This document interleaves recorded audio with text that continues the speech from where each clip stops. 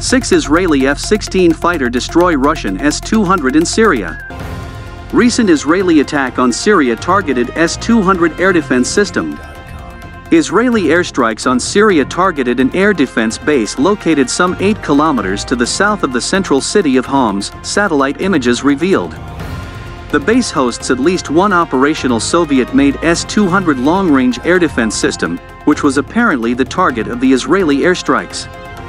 The system's main 5 and 62 fire control radar was hit along with at least one 5P-72 missile launcher.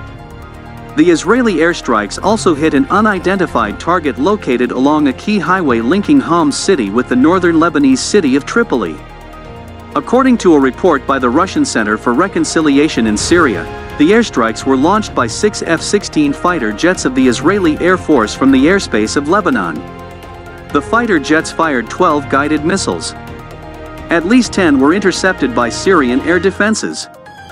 A missile fired by a Syrian S-200 system during the engagement landed off the shores of the northern Israeli city of Haifa without causing any losses.